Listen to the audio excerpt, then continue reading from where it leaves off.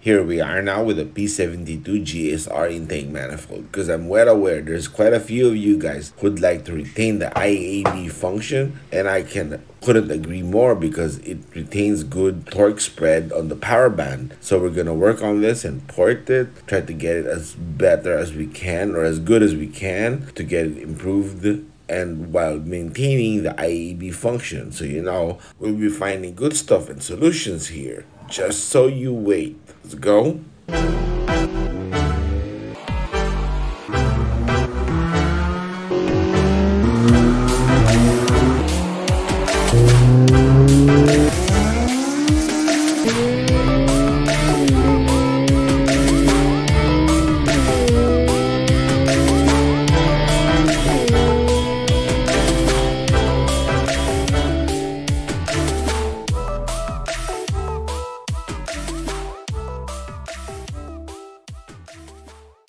Alright, here we are, the GSR P72 intake manifold.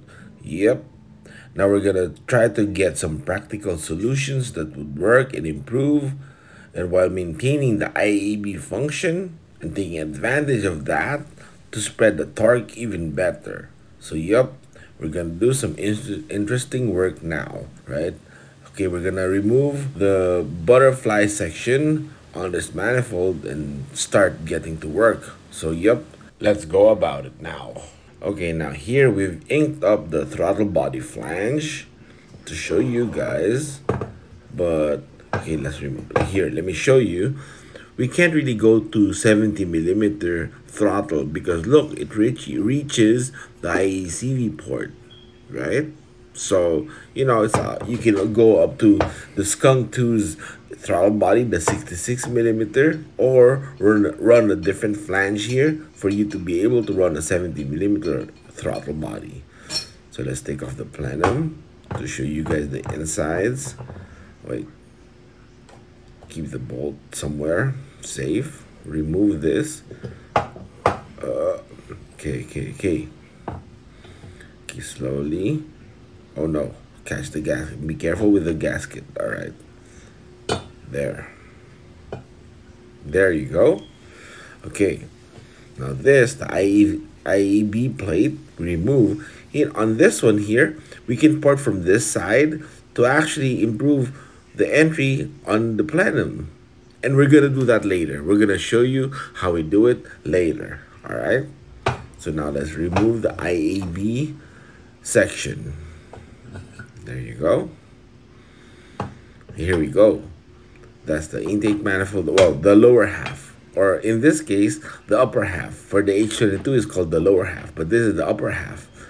Okay, here, we can port these areas, the long side and the short side, slightly bigger than the IAB section. This way it gives a small step of an anti-reversion sequence.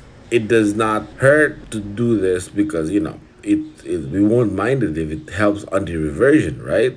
Okay, so now let's go. Careful to remove the gasket so we can show you right before we start porting this. All right, here we go. The gasket's removed now.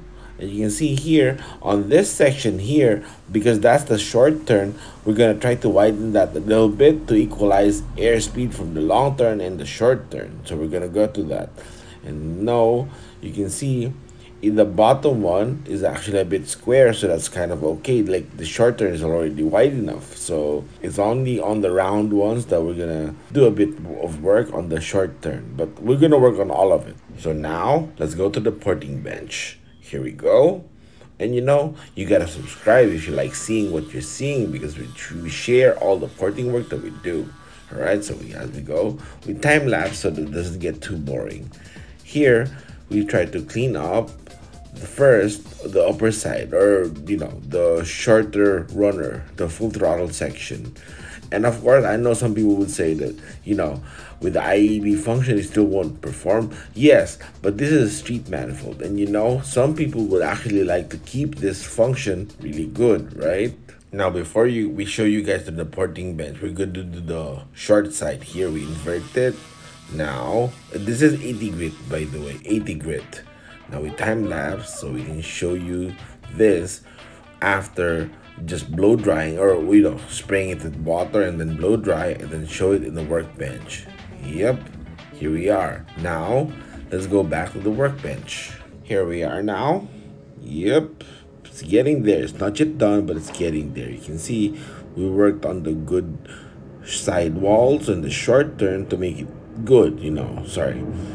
Here you can see it's getting better. It's gonna be, this is gonna be flowing really good, oh wait, there's still water. Yep, we washed it with water and then blow dried, but there's still water there, right? You can see now it's gonna go through and through, right? Well, soon when we're done. Not yet. So yep, so now we can go back to the porting bench and keep working on this until it's really good. So let's go. But before that, let me show you this. Here on the plenum side, we're gonna port this area just to increase the opening, sort of like, to try to emulate a velocity stack entry. It won't be quite like a velocity stack, but it's gonna be close enough and just improve the entry to get the airspeed starting really good and early, right? Even on the long side of the runner, when the butterfly is closed, we're gonna open it up. Yep, there's still carbon in it. We haven't cleaned it. All right. So now, okay, this time we go to the porting bench. This time it's for real. Let's go. Okay, now we go with the carbide because we're trying to remove the casting flash or the casting marks between the merging of the core. All right, now let's time lapse so doesn't get too boring. Okay, some of you guys may be wondering why we're doing this. It's like when you think about it, for example, a P30 B16 intake manifold, it has long runners, right? But we all know if you increase the plenum volume, you slightly increase top end while retaining the torque because of the long runners, right? And as well as a Type R manifold, if you increase the plenum, it's gonna be stronger. Same here with this. Increasing the plenum volume would help both runners, right? Okay, now here we go with the 80 grit again, trying to smooth it out because we got the shape really good now.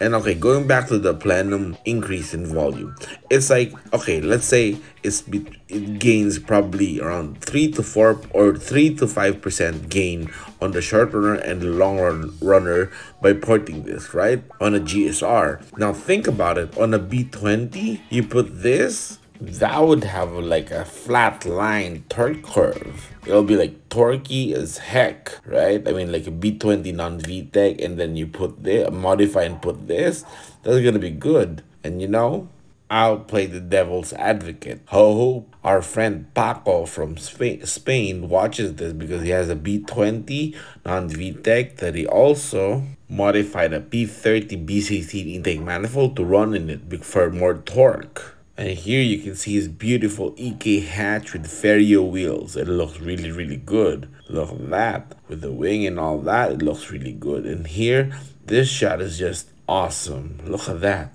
on the countryside. Yep. Yes, going for a drive on a curvy road. Here's the modification he did for the P30 manifold and the non-Vtec head. Pretty smart, right? We have a video we did to show how this is done, and that's the engine bay. Look, it's a B20 non-Vtec, but P30 intake manifold. So he could probably do this too, like convert a GSR intake manifold for his B20 non-Vtec. Oh gosh, he might try to buy this, right? And now, okay, as I showed you guys this one earlier, we're gonna port it from the inside here, from the underside, just to get the opening really good, and both including the longer runners, right? Okay, so now let's go to the porting bench. All right, we go with a carbide first, carbide cutter. This way it's gonna be faster, it won't take too long. All right, we try to get the curve really good. We try to get the opening to actually, resemble a velocity stack or some sort of proper entry. All right. Okay, now we go to the other side. We invert it. All right, there. Okay. We gotta do this real quick, and then before going with the 80 grit, we're gonna show you guys how it looks before smoothing it out. All right, here we go. Here we are. Let's show you. Just tap this. Yes. Okay. There you go. Look at that. It's starting to look like a proper entry, an actual entry, right? I mean, the stock one is good, but this is going to be a lot better because it funnels in or funnels down into the runners. All right, let's go with the 80 grit. All right, here we are now. We're gonna start getting this smoother and smoother. Okay, but let's go with the time lapse first. All right, there, because you can actually still see the changes even if it's on a time lapse. So it's gonna be good for you guys. Less boring, right? Okay, there you go. This is the longer runner side. I mean, the shorter runner side on the wide open throttle section.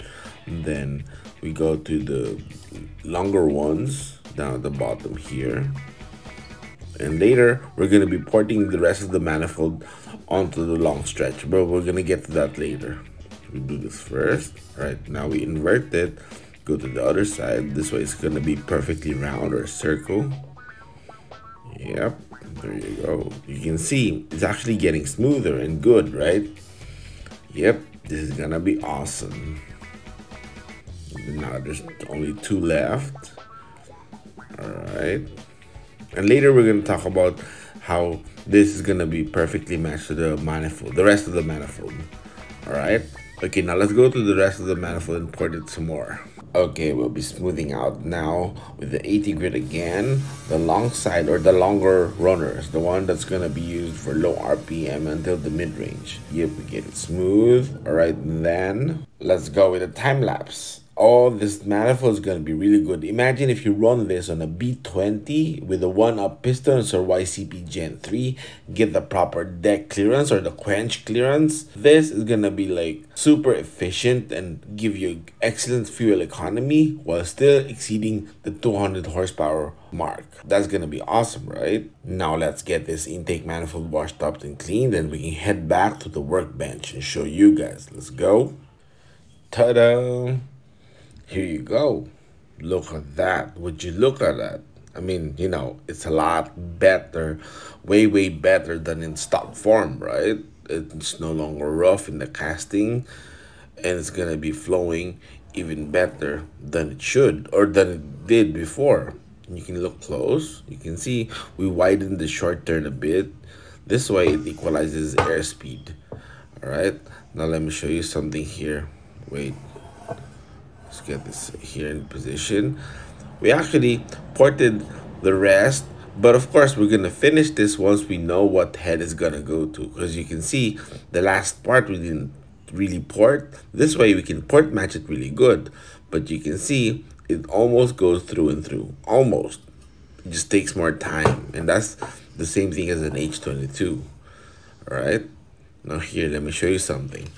If you guys have clicked here or watched this on port matching, we'll have it in the description below. We actually made a gasket now. Another gasket, of course. This way, we can get the manifold's pattern transferred towards the IAB spacer. This way, we can actually infuse a little bit of step into the manifold. This way it minimizes reversion, and that's only a good thing. It's nothing but good, right?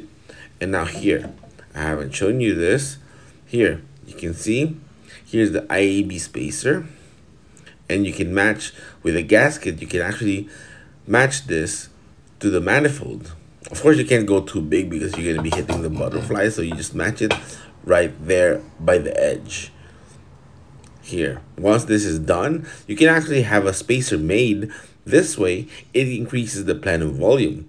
It increases the plenum volume for the shorter runner and the longer runner. This way you can tune it, and the mid RPM is going to be improving, and as well as the higher RPM. That's nothing but good, right? Okay, now here it is. We haven't shown you this because we were cleaning it earlier, but now we can show you the plenum. Here we got it smoothed out, and this way it transfers to the entry. Look here, see, that's like a mini velocity stack. Wait, sorry. Here, look, that's like a mini velocity stack, right? It's better than stock. Yep. So imagine if you got a spacer made for the plenum side, you improve the entry and actually increase the volume. That's gonna be an improvement to the whole manifold system with the IAB function. So that's nothing but good, right? So of course, a Type R style manifold is gonna be even better for drag, but not everyone is busy with drag racing, right? So here, this is the plan that you do, and it's gonna be good. And that's kind of simple. We don't have the spacer made yet, but if ever that's needed, that's easier to do or to have to cut. And as we talked about the functions of a GSR intake manifold, you can also click here for more of that.